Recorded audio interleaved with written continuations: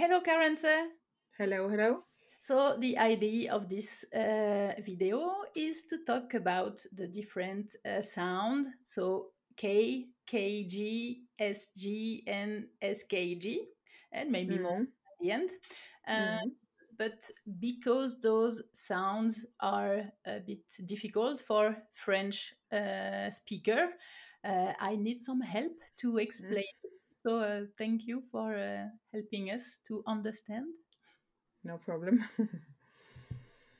So it's really difficult even to hear the difference between those Mm, sounds for us, and to say it correctly is even more challenging because to mm-hmm, create those sounds, we have to use the form of the mouth and the place of the tongue. So it's mm, not something that we have in the French language. So mm-hmm. can you give us some examples and what are the common mistakes? Well, to make you feel better, I can tell you that a lot of Norwegian young teenagers or even young people now, they make the same mistakes because it has kind of almost now proven to be phenomena, you can say, or something that has changed in the language of younger people. And also the children nowadays, they can't differentiate between these sounds, so they make everything Okay. the sound, the SKJ or the SJ sound. That's what happens. Okay. So it's not just For for the French people. No, no, no, no, no. So for us older people, if I dare to say older, it sounds not so nice and a bit Okay. disturbing. You know, probably if someone speaks French and they make certain sounds or say it the wrong way, then it's like, okay, I understand what you mean, but it's a bit, oh, it's not so nice to listen to. It's a bit wrong. Yeah. Yeah, it's wrong, but it's not always so wrong that it's not like I don't understand what you mean. If you say that you're going to Shino, I understand. And also those teenagers, for example, they say that jeg skal gå på kino.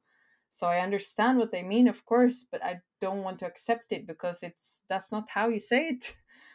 And Yeah. then when the Norwegian, if I call them teenagers, when the Norwegian teenagers are making these mistakes all the time, then it's like, how can we help them? How can we do something about it? Or is it actually the other way around, that we have to accept the fact that the language is changing? Okay. So what do you think about that? I don't agree. Simply because I belong to the generation that can differentiate between the sh and the sh sound. Okay. But I don't know in the future, maybe 50 years ahead, maybe it will just all be one sound. Up until then, I want to keep, going with the different ones, because I think it sounds a bit rough to say that SKJ or SJ sound for everything. And it sounds like you really, really don't speak Norwegian properly if you are a Norwegian using that Okay. sound for everything. Yeah. As for people who are not Norwegian, let's say French speakers, um, I don't think it's that bad. I think it's worse when Norwegian people can't differentiate. But yeah, it's something that is happening and changing, maybe just as also the L and the ball, ball. This is also a thing with the youngsters. Yes. Yeah. So is it a big mistake? It can be a big mistake. It depends on the words that you say. Okay. And we have that classical example. I've even experienced it myself with children. I was teaching in a school here in Oslo many years ago, and there was a boy who came late for school. And then I say, "Why were you late?" And then he said, "Skjeden hoppa av." Skjede as in the chain of the bike, right? Of the bike. Yes. Yeah. And then I had to correct him and say, men kjeden, you have to smile to say this sound. Kjeden, kjeden. And then he couldn't differentiate. He said, yeah, kjeden. And then I said, actually, if you say skjede like this, skjede, if you say that, it actually means the vagina. And I don't think you meant to say that. And then he was so embarrassed. And he's like, how can I say it right? How can you teach me how to say it right? Because I only know how to say shh. So please help Yeah. me. So then we had to do a bit of practicing. And these were Norwegian students, but I had to practice these sounds with them in their own mother tongue. So it was a bit Okay. ironic. Yeah. So how did you explain to him how to say the word correctly?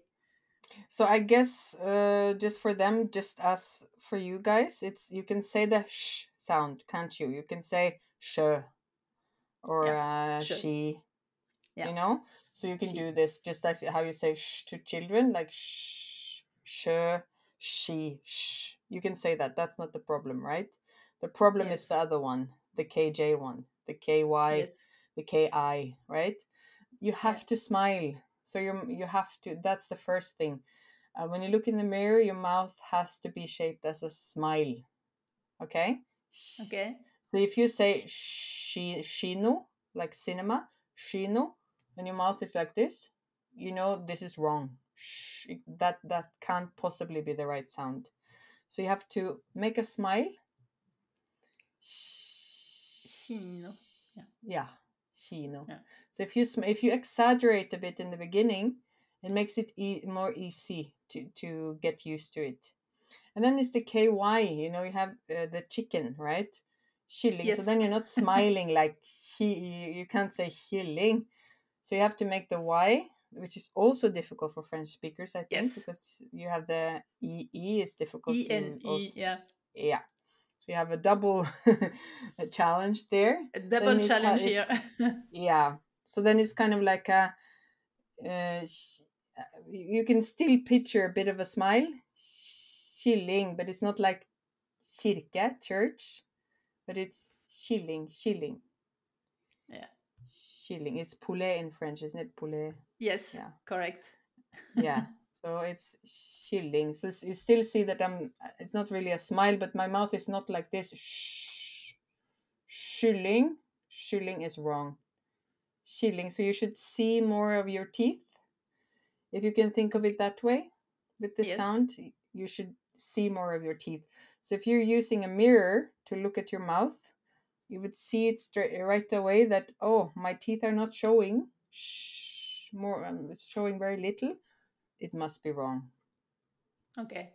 Because this word can also have like another meaning if it's Especially not that one, said correctly. skjede. So if Yeah. you say skjede, that's the vagina. And if you say it right, kjede, you're smiling. Kjede, that means a chain or like a necklace. Kjede. Jeg vil Yes. kjøpe et kjede. But you should not go to the store to say jeg vil kjøpe et kjede. Because then it's like, Yeah. yeah, it's not for sale. It's not for well, sale. well, Not not in here. the shop at least. Yes. So it's, I think that's the example which is the worst. Okay. And you might not be speaking about chains or necklaces every day, but you never know. All of a sudden, you're there talking about the chain of your bicycle, or it's not a big mistake if the word can't be misunderstood. Like you say, shino, like cinema, shino. So I understand what you mean, right? So it's just annoying, Yes. yeah. And if you say kjøtt, jeg skal lage kjøtt, it's not wrong. There's no other word that could be this word, but it just sounds, if I dare to say, ugly. Weird. Yeah. Okay. Ugly, yeah. Bad language, yeah. Especially when Yes. Norwegian people can't do it.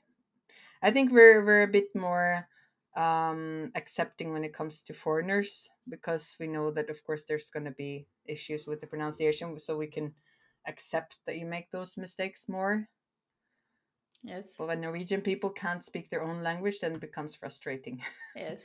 to those of us who can say it correctly. Yes, because it's something that is taught in the schools anyway to Norwegian people. So I they mean, I remember that we used to do these exercises with sjø, shilling, no. Yeah, I remember that because we didn't learn how to say it. We learned how to write it. right? So there would be a difference between SKJ and KJ. It's And a different KJ, way. yes. Yeah, but it was more about how to write it correctly, not about how to say it, because we all said it correctly. Nobody said Okay. skin or kylling like that when I grew up. But then, Okay, because it's a trend that we say that we well, say some we language saw is lately, always but changing. Language is always changing. So I don't think the language we have today will be the same language in 50 years. Um, Actually, I have my dad's cousin. He moved to Chicago when he was around 20. He became a doctor there, and he's lived there for all the rest of his life, and he's still there. okay. He's now 85 or something like this. And when he comes to Norway, of course, he is a Norwegian. He's a native speaker, but his Norwegian language is how it was 65 years ago here. So when Okay. he comes back to Norway, he speaks very formal. He's like, Okay. ja, skal vi gå og spise middag på restauranten i dag? That's how they spoke at that time. At But he that time, sounds, okay. it sounds so strange, but he's, Like really back serious and really formal. yeah, that's his language because it has been kept that way because he stayed in the US. So Yeah. his language has not developed, but the Norwegian language has developed, So I Yes. can clearly see speak to him. Okay. Um, it's What funny. So else I have changed in the Norwegian language, would you say, lately? I think, of course, we have a mix of like we have many words from different languages because we are being more multicultural. We're blending more with other cultures and other yeah different types of people coming here. There is more English, I think. We use that more and more. And then, of course, it's the tone, it's the way to speak. It's maybe also that we're less formal. The differences between old and young is not very clear in terms of how we speak to one another. Okay. Yeah, I remember when I was little, we had this the them, so I would to an older lady, I would say, Skal jeg hjelpe dem? I should not say deg, right? That would be impolite. Skal jeg hjelpe deg? Vil de ha kaffe? Vil de ha litt kaffe? So I should not say, will du ha kaffe? But that would be rude. And Okay. even you wrote it with a capital D. Vil de ha kaffe? D-E, Okay. right? Yeah. But we don't do that anymore at all. Okay. So I guess also just as French is changing, Norwegian is changing, every language is changing by, Yeah, absolutely. it's normal. So we have this what we call kebab norsk, Yes. uh, which has been, it has just, yeah, it was just something that happened. I guess when the kebab came to Norway, I don't know when that was, if that was the 90s, and it has just developed. But it's funny because then you have a lot of words from other languages. Yes. I have a friend, and she's from Trøndelag, and her husband is Kenyan, and they have two kids. And the daughter, she's used to the Trønder dialect with her mom, but her mom is Norwegian, right? And this girl, she's growing up in the east side of Oslo. So Okay. she's telling her mom very often, oh, mamma, du er så gåra. And apparently Gora, it means a farmer in Hindi, I think, in India, Okay. or somebody from the countryside or something like this. So she's Okay. telling her mom all the time, oh, mamma, du gjør sånn Gora-aktiviteter. Du går og plukker sopp, og du er sånn Gora. So her mom has to learn these terms, right? Because she doesn't Like the understand what her words daughter is and saying. yes. Yes. Yeah. So it's like that. Sociolect, Okay. that's what they call it. Yes. Sociolekter. Mm. And for us as a Norwegian learner, we have to learn all those new words and not all of them, but the slang, as we said, Yeah. because it's really used, and there is a big difference between what we can learn in books or in schools and what Yeah. is Norwegian in the everyday life. Yeah. I think sometimes I'm a fan of learning in a bit untraditional way. Like, because I know a lot of learners, they want to stick to the book, they want to stick to the grammar tables, they want to, do everything correctly. And then when you come out there and you speak to people, then you become very confused because, hey, but in the book I learned you have to answer this if you get this question and you have to do it like this. But, Yes. It's when not people working. start speaking, it doesn't Yeah. work. Yes. So I think sometimes the challenge is to actually try to detach yourself from the book a bit and just speak. Know Yes. that you're going to make mistakes and accept it. I think that's the Absolutely. hardest part. That is the Yes. hardest part as adult learners. Yes.